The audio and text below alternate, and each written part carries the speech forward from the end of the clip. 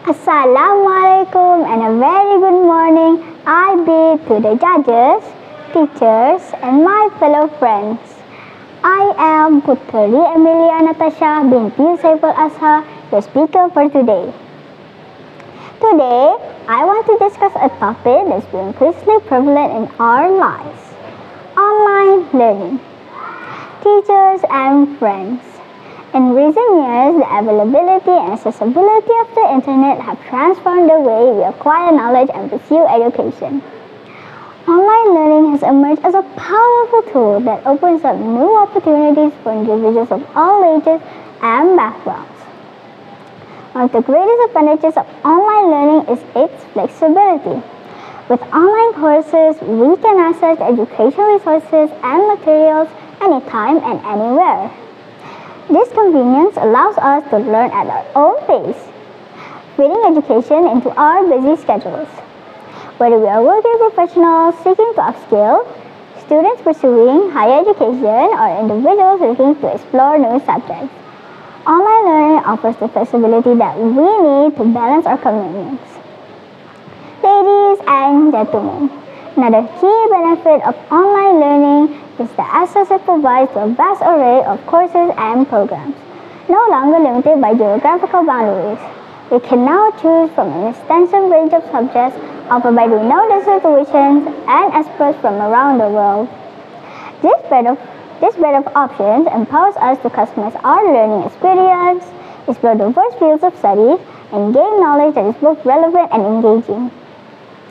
Furthermore, online learning promotes self-directed learning and personal growth. It encourages us to take responsibility for our education, fostering essential skills such as time management, discipline, and independent thinking. By navigating online platforms, engaging discussions, and completing assignments, we become an active participant in our learning journey, empowering us to take ownership of our educational pursuits. My fellow friends, online learning also promotes inclusivity and equal opportunities.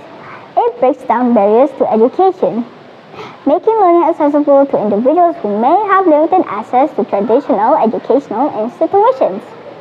People living in remote areas, those with physical disabilities, or those facing financial constraints can now access quality education and pursue their goals.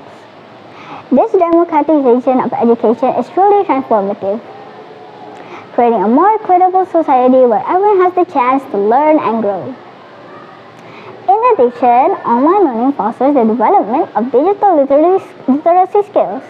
As we engage in online courses and create digital platforms, we become proficient in using technology, collaborating virtually, and finding credible information online. These skills are highly relevant in today's digital age and are essential for success in the workforce and everyday life. Ladies and gentlemen, despite all the pros, it is essential to acknowledge the challenges online learning presents.